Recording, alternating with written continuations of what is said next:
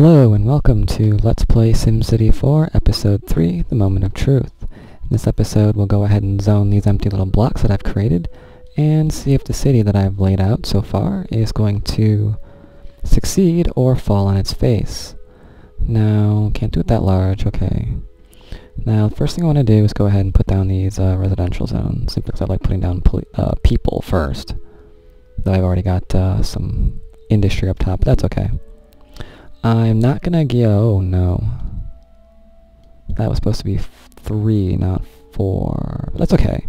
High density, which I plan on going to, requires 4. So when I go for high density, they'll be already set and ready to go. That's fine. Not a mistake. Not a mistake. No, no, no, no, no. And that was supposed to be 3 by 3, and that's 3 by 2 now. But that's okay too. This also isn't a mistake. Nope. This is just a happy little accident. Now, if you can tell me who's actually said that, I'll do something for you. I don't know what.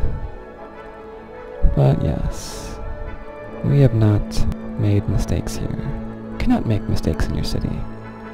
You only have happy little accidents. Let's see, I'm gonna make most of this commercial.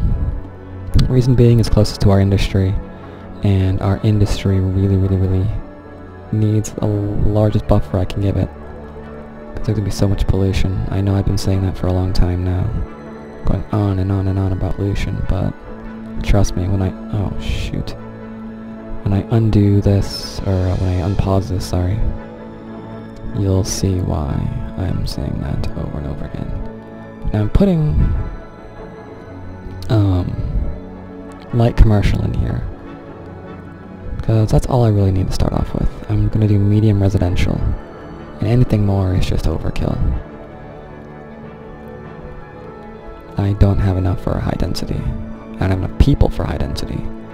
Can't have, like, I don't know, 1,000 people working in one office building when your population is only, what, 1,000?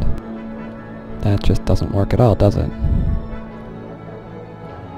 So, even though if you know what you're doing, you generally have to do a little bit of building up. And that's just the game. Let's go ahead and do that. I'm taking so much time doing this. In fact, so much time I'm going to unpause it. I can build up while I'm playing. That's okay. Now, again, I'm using Alt and Control to go ahead and move these guys to the direction I want them to face.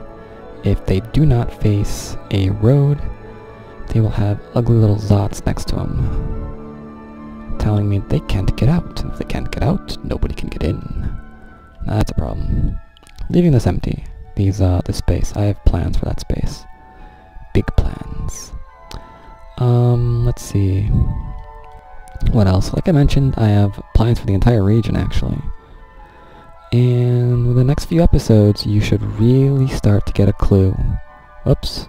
Yeah, power. Thank you very much. You should really start to get a clue as to what those plans are. So when you think you know, like I said, go ahead and tell me. Maybe you're right, maybe you're wrong. I can always give you another zone if you're right. Or if you're wrong, but I like your idea. Let's see, you need a little bit more commercial to fill this out, or residential, sorry, to fill this out. You've noticed that I've not given them water. You've noticed I've not given them police. Haven't even given them fire yet. Now, is that because I'm mean? No, it's not because I'm mean and want to see them suffer. Of course not.